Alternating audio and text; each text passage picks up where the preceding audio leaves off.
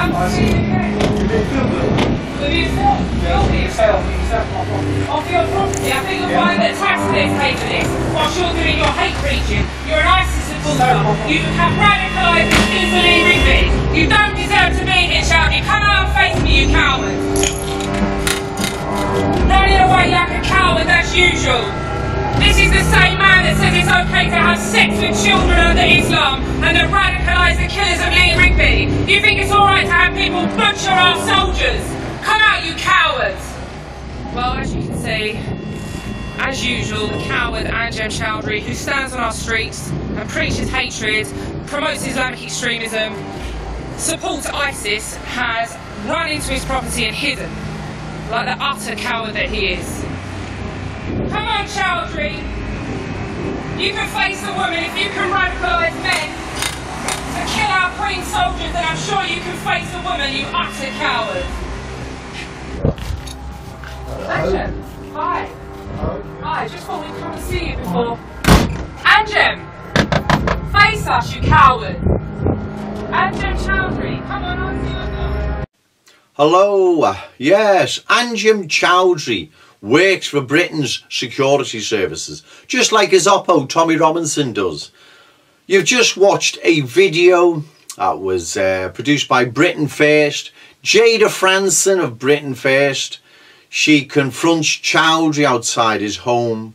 She has a conversation with him. Choudary then scuttles off up the path and into his house, and she's shouting after him, "You're a coward, you can't face a woman." And then later, there's another video after that. The video says early this year, I'm not quite sure when that was. I think it's about 2016.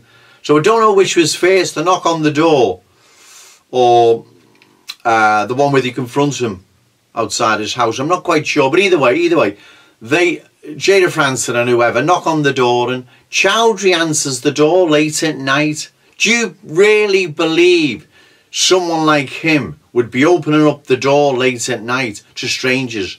Do you really believe he wouldn't have CCTV? I find that hard to believe, but let's work on the basis he hasn't. He opens his door late at night in the dark to complete strangers. And he doesn't even seem shocked, does he, or surprised. He just shuts the door. Well, there's a reason for all this. You see, Jada Franson confronting Choudary outside his house in the daytime, whenever that was, that makes them look like big anti-Islamic crusaders, gives them street cred, doesn't it? Right? It gives them street cred support, and people like them, then they trust them.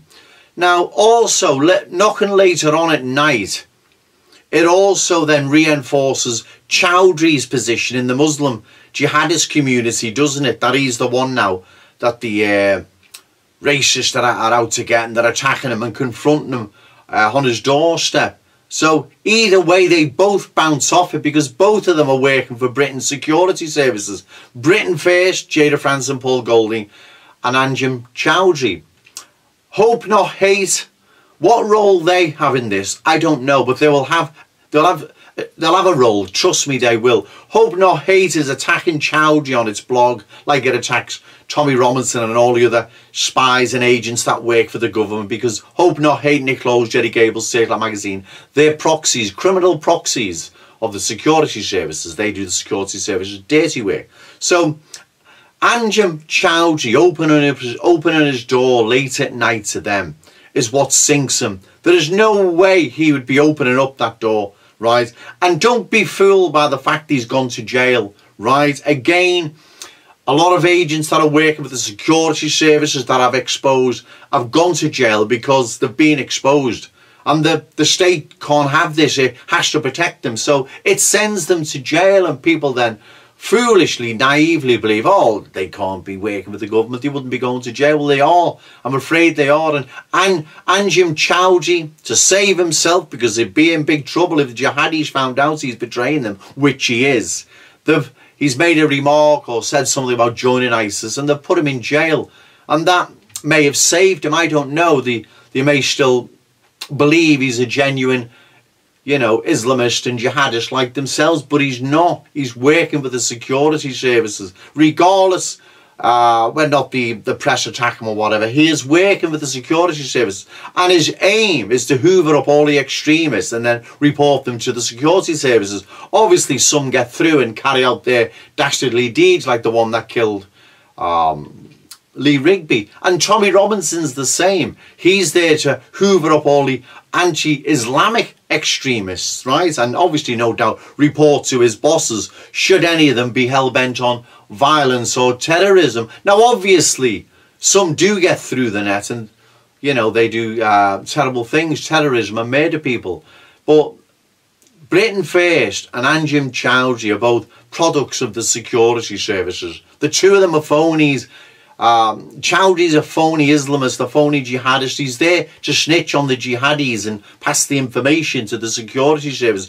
And so is Tommy Robinson, but also as well, they have another purpose. What the states, what the powers that be want. They want both extremists, the Muslim extremists and the anti-Muslim extremists, at one another's throats, right? So then they can bring out, I believe, draconian legislation saying, look, we've got to bring in these new laws now to curb all the extremism on both sides, so it doesn't just look like the Muslims are doing it, the whites are doing it. So Tommy Robinson, like I've said many times before, like Anjem Choudary, are not the real deal. They work for the security services. And Anjem Choudary opening his door late at night, come on, to Britain First, that's what sunk him, without a doubt. Right? Stevie Wonder would see through that. Okay, thank you.